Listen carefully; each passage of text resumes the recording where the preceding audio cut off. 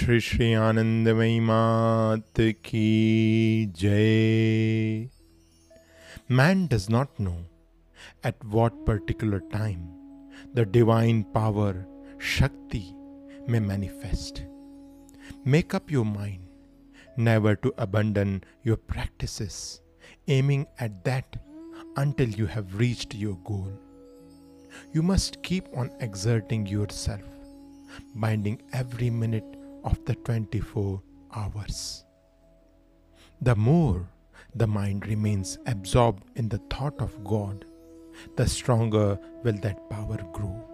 And this power is your companion on the path to the Supreme. Remember this. He alone knows to whom He will reveal Himself. By what path and in what manner the Almighty attracts any particular person to Himself with great force is incomprehensible to the human intelligence. The path differs indeed for different pilgrims.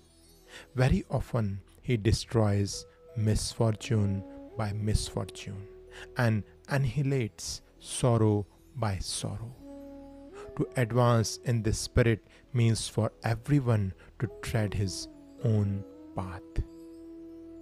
One's own path is the path that leads to self-realization, to the supreme, ultimate goal itself. Pilgrims on the road towards God very often encounter obstacles and stumbling blocks which are due to their own former actions.